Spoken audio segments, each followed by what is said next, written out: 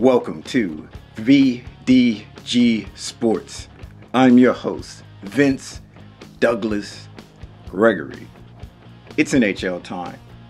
It's NHL time, you know what that means. It is time for me to inform you about the National Hockey League. I've said that I appreciate what they're doing as far as with making the games more available, putting a product out there that's consumable, and trying to get out of the niche phase. Well, to my surprise, they have teamed up with, wait for it, you probably already know by now, but still, wait for it. They've teamed up with TikTok. Yes, that TikTok. I'm not gonna pretend like I'm an expert and I know everything about the platform.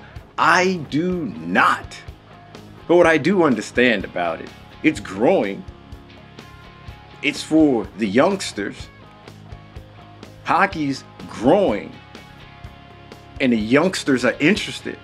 It's a match made. It's a match made. It's a good match made. I can't knock it. I don't understand it. I get it.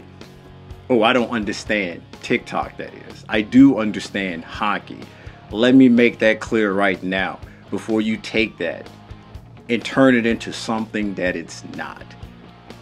This is the NHL trying to get out of the niche phase and trying to become at least in the top 10 when it comes to popularity in sports.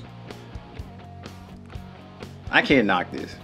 I applaud it. I would like to see more things like this.